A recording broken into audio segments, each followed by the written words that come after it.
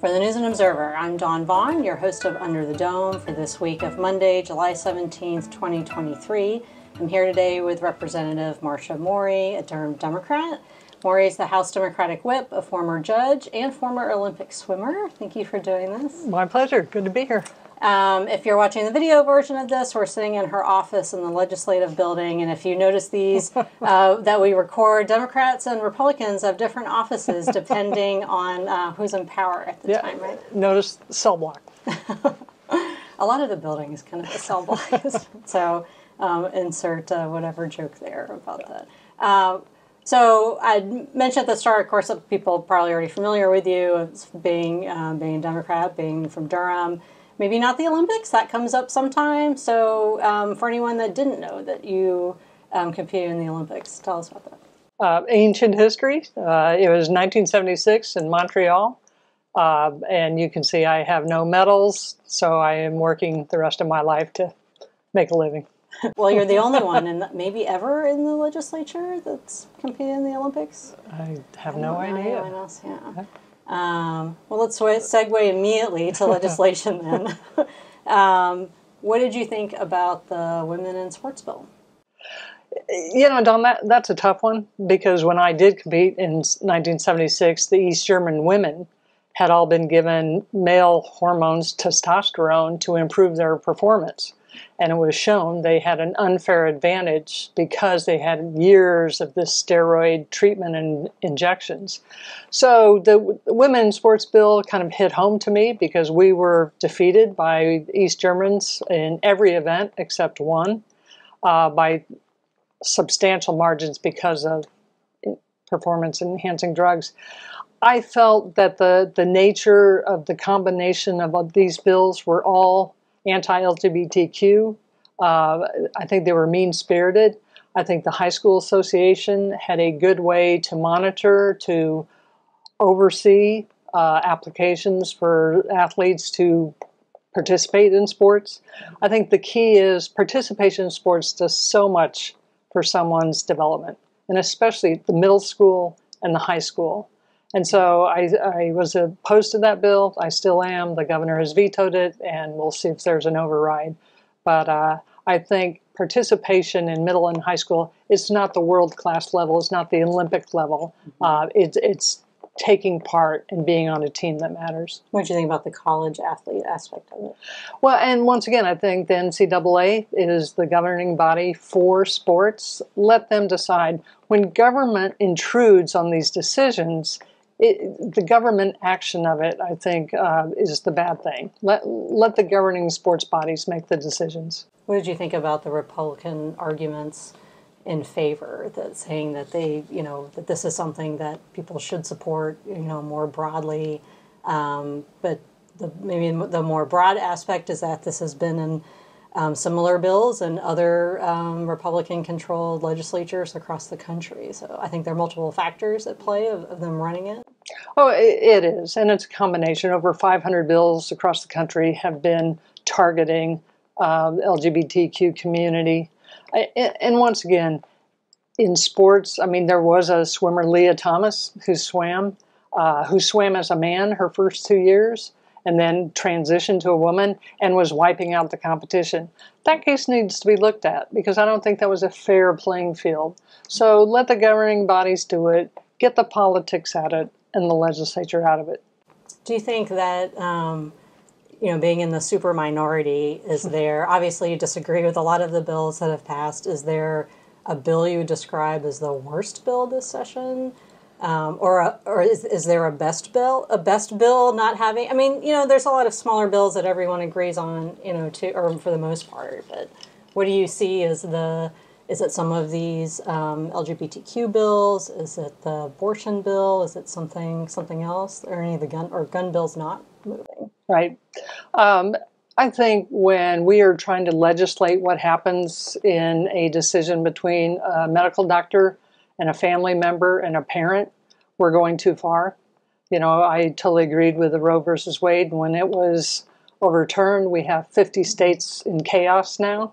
I don't think the legislature should be stepping in and deciding the health of a woman that is at odds with her doctor's advice or her own life. So, you know, and for the transgender kids to now be prohibited from having any type of treatment, puberty blockers before they're 18, that's government intrusion into private medical decisions.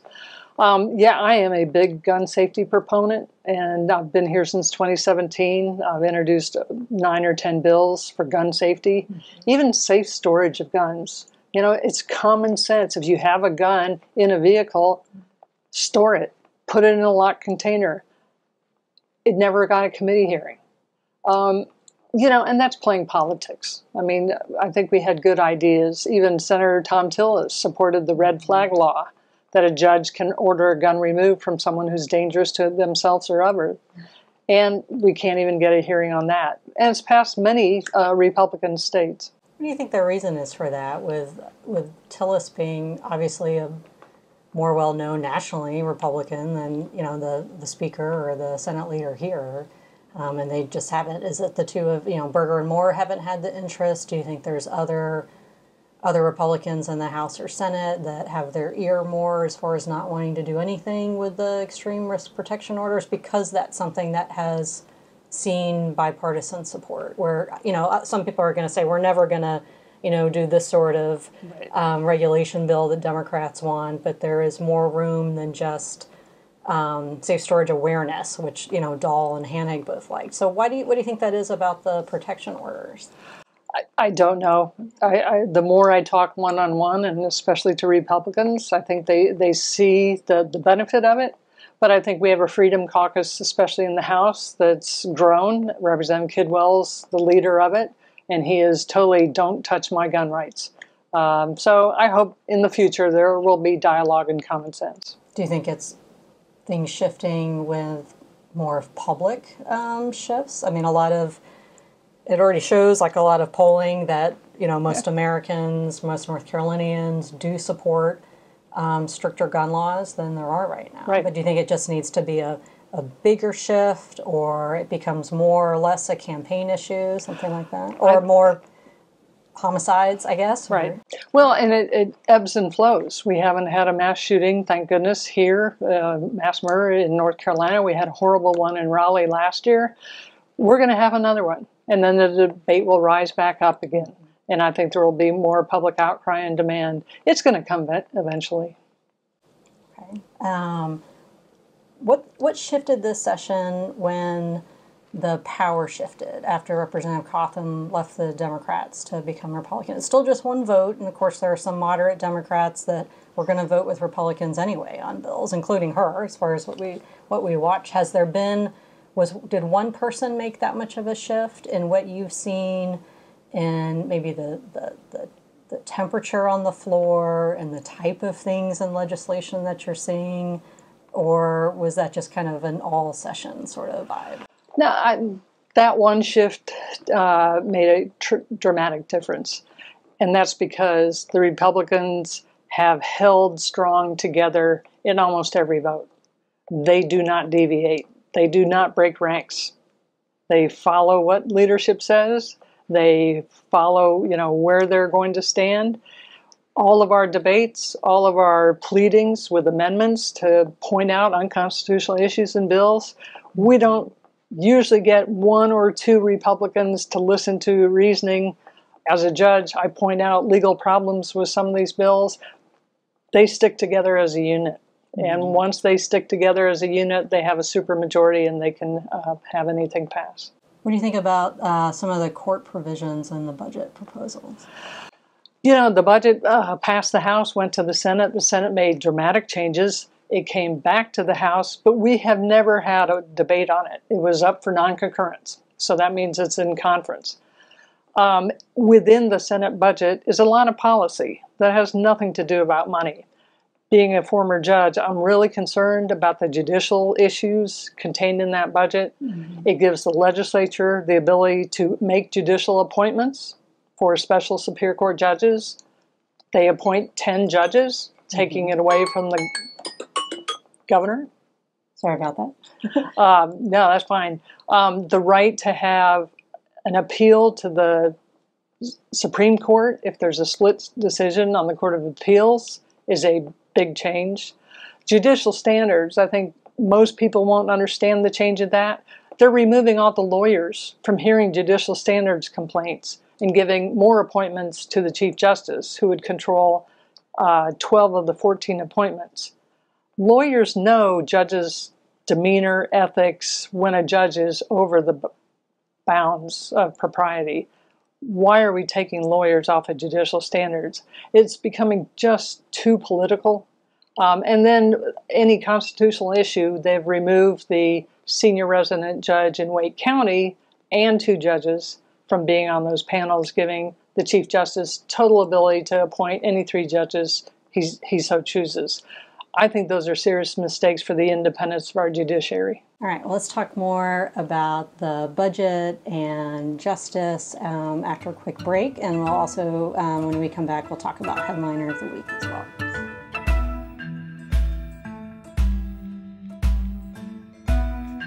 You're listening to Under the Dome. I'm Capitol Bureau Chief Dawn Vaughan, here with Representative Marcia Morey.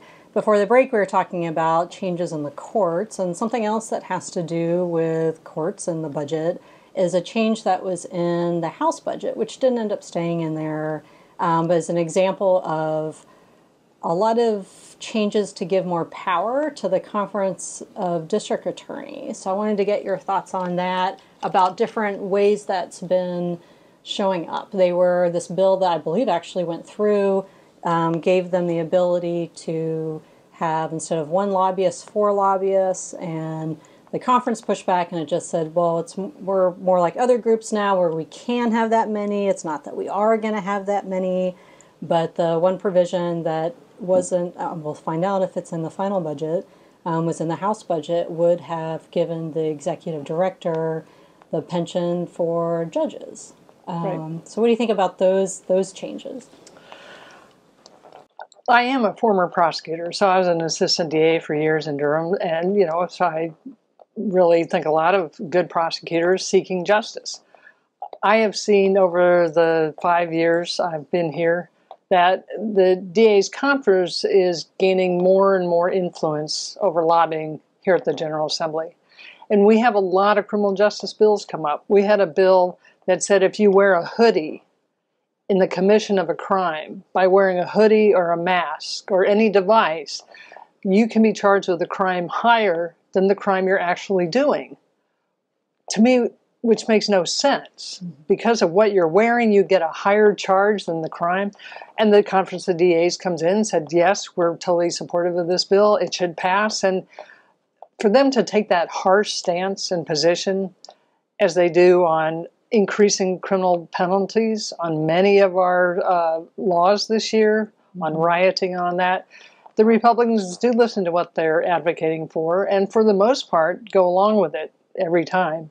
So I wish there was more of a balance. The executive director, I don't see, would have the same authority and responsibilities for judicial retirement as judges do, doing a full-time job as the head of IDS does, overseeing hundreds of public defenders. The Conference of DAs is comprised of 40 people, and they have 2 conferences a year, and now also a full-time lobbyist here. So I think they're doing quite well, but let's keep it in perspective. How much do you think the different lobbying groups, and then, I mean, a lot of the bills in judiciary, the sheriff's, group has weighed in. Right. How much do you think that's things driven by policy and lobbyists and having the ear of lawmakers versus the rank and file, rank and file attorneys, rank and file law enforcement, or anything where it's, you're representing all these people, and then it's a lot different situation in the building, when I mean the building, the legislative building, with things that end up affecting daily lives for a lot of people. Dawn, I think it's kind of like the way we have gone when we're electing judges on partisan basis. I think more of judges who label themselves as independent or Democrat say we want fair and impartial judiciary. We want fair, impartial laws that hold people accountable, but also if someone's mentally ill, you take that into account. If someone's 6 years old, you take that into account when you prosecute. Compared to, I think, the Conference of DAs and many Republican judges, they run on law and order, that people resonate to that. I follow the Constitution, and if someone's charged, you're innocent until you're proven guilty. And that if you have a substance abuse mental health issue, that should be taken into account to help some not become a repeat offender. So I think it's two philosophies that we can have a much better understanding coming together. But once the Conference of DA lobbies, I mean, it's pretty much most Republicans will jump in. Sheriff's Association, too. I mean, they are law enforcement, so they will take a harder stance on a lot of issues. Well, speaking of partisanship and judges, what do you see with the shift? We were talking about the shift with the supermajority in the General Assembly. The Democrats had the majority on the state Supreme Court until the last election. Now the Republicans have the majority on the Supreme Court. How do you see that playing out with things like the board's appointments bills and whatever else ends up coming to them from the building? Well, we're seeing a lot of legislation coming out. I think it's interesting. The Republicans are the party of less government. But we're seeing many bills come in. We want more power. We want the legislature to appoint judges. We want the legislature to take away the governor's appointees on the Board of Elections, Board of Education, give it more to the legislature. I think our separation of powers is important. The governor is elected by all people throughout the state. All of us, at least in the House of Representatives, have a small district. We're elected by 25 to 30,000 people. So we should keep that in mind. And I think the appointment power needs to be where it is for a good check and balance. The Supreme Court stepping in and overturning decisions that were just made last year by a different majority on the court, and there's no new case in front of them, I think that's a dangerous precedent. What do you think about I mean, historically, North Carolina's governor doesn't have a lot of power. And it looks like it's going to be even less power. What do you think about that shift as far as, I mean, your view as being part of the legislature and that balance of power? Well, once again, I think power begets power, and we're taking on too much. And a supermajority that keeps wanting more and more power, not allowing localities to decide how they're going to elect their school boards, or if it's partisan or nonpartisan. I think we're getting out of whack, and we need to get back to a more stable balance. Would you say the same if Democrats had the supermajority? Yes. Yeah. I've been here since 2017. I've been in the minority ever since I came. And many times people say, well, the Democrats did that when they were in power. It doesn't make it right. And maybe it's my Olympic background or, being a judge. I want fair. I want a fair playing field. And, even what I see now on the floor, we're coming up to vetoes, we're coming up to important bills, and we're not allowed to speak. The Republicans are calling the question. And once they call the question, we're cut off from speaking or debating. It goes right to a vote. And that's happened 4 or 5 times in the last few weeks. All we have is our voice. They have the votes. At least give us the opportunity to express our concerns about certain bills. We have committee meetings. We're evenly split, and floaters come in from the majority party to make sure the vote goes the way they want it to vote. We have to get back to fairness. Talked about you being a judge, and I mean, people listening to this know that I used to cover Durham, and you were, Judge Morey before I knew you were Representative Morey. So one of your fellow lawmakers, your Democratic lawmakers, or Durham, well, same thing, Durham Democrat generally, is going to run for Durham mayor, Senator Mike Woodard, who I assume you've known for a while. What do you think about how the Durham mayoral race and council races are going to shape up? And there are two, it's the perennial candidates, or one of them that is also running, and we'll find out who else declares to run for mayor, or there's already some people running for council re-election. So what's your take on local Durham politics? It is always exciting. It will remain always exciting. And we'll just see my former colleague on the bench, Elaine O'Neill, went from being a judge to being mayor, and now she's not running, and now Mike's going from the Senate running for mayor. So Durham is an interesting place. We have lively debates and discussions. So, I wish all the candidates well. All right. So I'm going to segue to the lighter part of our conversations whenever I have a lawmaker is ask what they get in the legislative cafeteria or the snack bar or the legislative office building cafeteria / snack bar. So what's your go-to item? What do you eat? I'm not the banana pudding kind of eater that John Bell is. I don't go to the cafeteria much. At best, I go to the snack bar, get a good old cheeseburger, bring it up here, and eat in my cell block. All right, I think that's the first cheeseburger vote we've had There here. For the Durham delegation, Representative Renata Alston and Senator Natalie Murdoch, I had asked them in a previous podcast, and both of them were talking about the snack bar, and especially the seasoned fries. So, yeah, fries are good. Durham is, I like the snack bar too. So Durham doesn't eat well. Unless we're in Durham, we have great restaurants. That's true. Yeah. Durham has a lot of good food. I'll give up, my favorite place in Durham is to eat is Parker and Otis for lunch. What's your favorite place to eat in Durham? There are too many to name. Just couldn't begin. That's a very political answer. All right, let's move on to headliner of the week. I'll go first. My headliner of the week is summertime, and by summertime I mean legislative summertime, which it stops, it starts, it's a whole other dimension. It is July, the fiscal year, we're 2 weeks in. You were with other Democratic House members at a press conference this past week saying, where's the budget? That's a perennial summer question, I think, no matter what the balance of power is.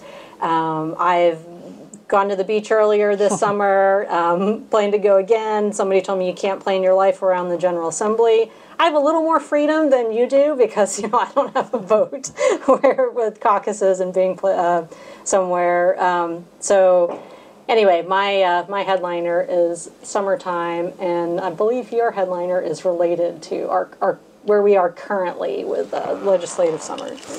Yeah, it's time to come together. And it's funny because the Democrats are in the super minority.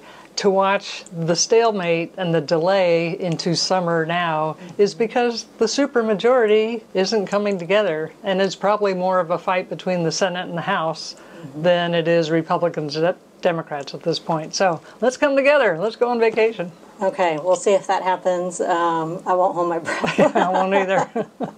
maybe by the end of August. So I have a 103-year-old mother who keeps saying, "When will they let you out?" Yeah, So, I'm coming, Mom. Yeah.